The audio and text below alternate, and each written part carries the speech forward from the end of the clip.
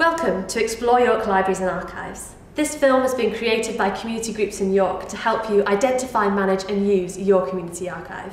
In this film, we're going to look at how you can start managing your archive, what you should be keeping, and how to create a catalogue for your collection. We know that lots of different community groups have got archives stored right across different community spaces. So here are some top tips to get you started on managing your community archive. First of all, choose a group of you to work together. This is going to be really helpful to keep momentum going, and you can also share your different skills and experiences, as you will all have something different to offer to the process. Next, you need to find your collection. If your collection is spread across lots of different locations, you need to find one place where you can bring it all together and process it as a group. It's really great if you could use a community hall, or if somebody is feeling particularly generous, they could lend their spare bedroom or their living room.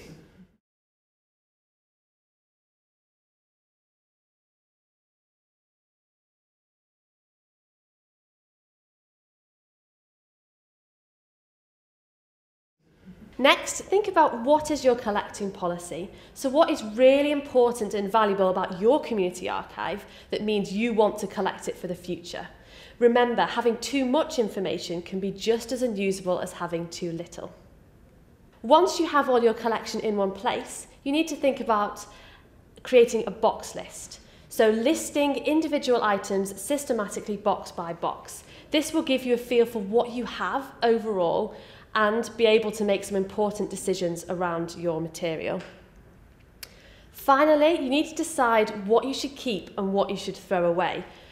Really bear in mind that just because something is old does not mean that it needs to be kept forever as part of an archive. So we're now going to look at a few different types of records to see whether you should keep or not keep them as part of your archive collection as you're working through and processing it. So for each of the answers, if you could hold up a tick or a cross, we'll be able to have a discussion about each one. So first of all, would we keep minutes of meetings? Yes, this is a core record as part of your archive collection. We would always accept minutes into our archive collections because they show exactly what decisions you have taken as an organisation, and you'll be able to use them to help you inform future decisions as well. Right, next one. Photocopies of items that you hold the original in your archive collection.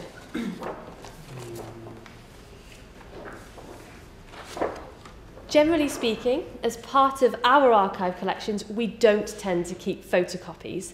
Photocopies take up a lot of space in your archive collection, so you don't really want to be keeping these types of records. What about if there's something in my collection that is fragile? Wouldn't it be better to keep a copy for preserving it? Yes, a photocopy would be a good idea, but what we would suggest is that you keep a digital copy instead. You'll get a better quality that way, and it won't take up too much space as part of your physical archive collection. What about low-level financial information, such as receipts and invoices?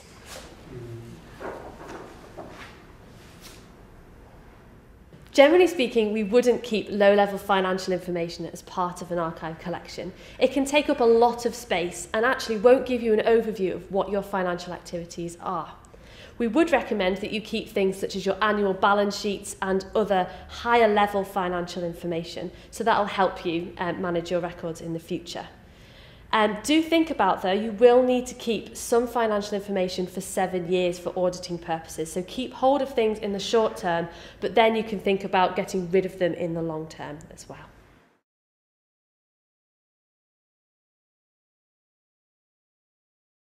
What happens if we don't have any higher level information? If you don't have any higher level information, you can think about keeping what you have if there's only a small amount of it, or if you've got a lot, you can do sampling, which means you can take a few records over a number of years to really reduce the amount of space, and it'll still give you an overview of what your financial activities are. And how about keeping multiple copies of identical items?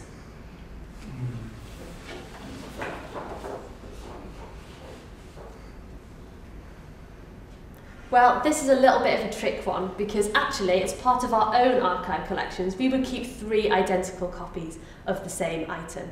That's mainly for preservation purposes. If you've got the luxury of having 3 identical items, why not keep it? Any more and it becomes a little bit too bulky for your archive collections. But if you have 3, it's great for if you want to do any exhibitions and displays, especially if it's a particularly visual item such as publicity or photographs. Well, this activity has shown us that there really are no right and wrong answers to think about when you're managing your community archive. You really are the best people to know about what is important to your community group and for your community archive.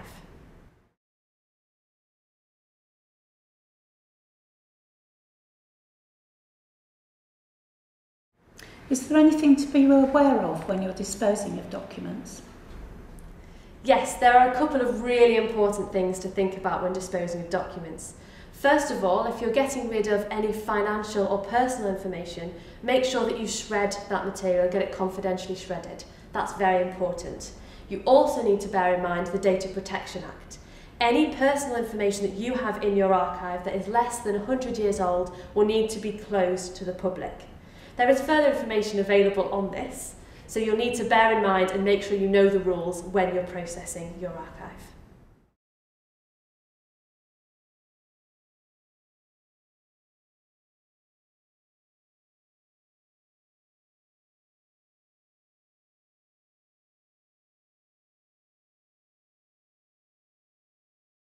So now you have a list of what you have in your collection. Now you need to think about how you arrange it. Archives are traditionally arranged in a hierarchy. So if you think about the files on your computer and how you have folders within folders until you eventually get to the items, that is exactly how archives work as well. For example, you start with the entire name of your collection and then you work downwards, almost like a tree. You need to think about the different types of records you have in your collection. For example, you might have minutes of meetings, financial records, and publicity as your headings. Then beneath that, you may have individual minute books, individual financial records, or different types of publicity.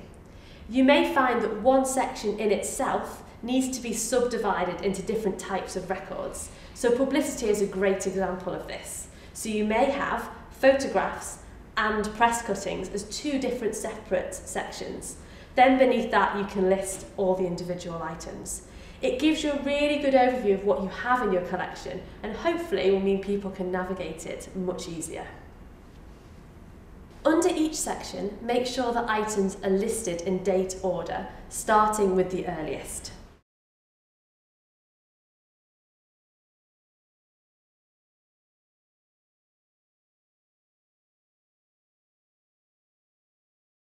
Why can't I start with the most recent document and then work backwards? If you work backwards, then it means that as your collection continues to grow, you're probably going to have to renumber everything. So if you have everything in date order, you can start with the earliest, and then as you add an extra minute book, for example, or extra photographs, you can continue adding them to the end of your structure and add them to the reference numbers you've already created. It just means that instead of having an archive collection, you've got a much more living archive, so your archive can grow and change with your community group. The best way to understand how hierarchical cataloguing works is to have a go. So on the table in front of you, you have a box. So now is your chance to have a go at arranging items to create a hierarchical catalogue. This is really the best way of getting stuck in, and this is something you can apply to your own community archive at the end of this workshop.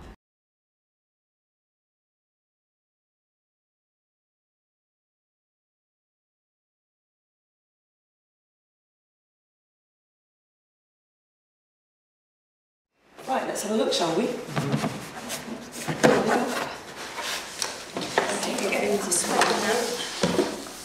So it's the Boy Scouts Association, York. We have a look and see what's Okay. Photos, and lots of photos. annual reports. Total sausages. Oh, lovely. Boy Scouts Headquarters Gazette.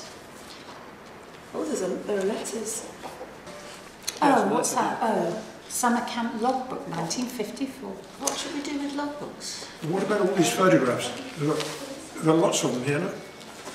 So we've got accounts, we've got minutes, now we've got correspondence, that's all these letters here, events, And then under events, I've got a subcategory which is the photographs. yes, because they're photographs of an event, aren't they? Yeah. And what about the publicity? That's maybe Is that adds in there as well. under Yeah, events so- as well? Is this subheading? Should we have publicity separate? Okay. Yeah. Because it's things that have been written about. Yeah. And we'll just leave the logbooks. Logbooks, Should we subheading that? Either separately or under events. under events, because they Yeah, were an of course, yeah. event. That's right, they have to be a record of it, yeah. So we could have it like that. So, is that okay? So we seem to be ending up with about 5 sections, don't we? Finance, Yep. and then correspondence, so we've got some letters. Perhaps we could put these bits of publicity in with the other parts of publicity. Photographs. Yeah. Yes. Yeah. So we've got publicity and photographs as a subsection. Does Yeah. that sound all right? Yeah. Yeah. And then the logbooks. We've got the minutes, don't forget. Oh the yes, minutes. and the minutes. Yeah. It's a fine selection. It seems good, doesn't it? Yeah. That's Amazing what they've pretty managed to comprehensive. connect. Yep. Well, you've both come up with really good structures, and interestingly, you've both chosen to put your photographs in different places. And as you can see, there is actually no right or wrong answer when creating an archive structure. It's all about making your collection usable to your audience and that makes sense to your own community as well. There is no one-size-fits-all approach to creating a cataloguing managing your community archive, but getting a handle on what you have and bringing it all together in one place is a fantastic way to start. But remember that there's no point in keeping an archive if it's not accessible to everybody. So really, making a start on managing your community archive is important for you and for your entire community.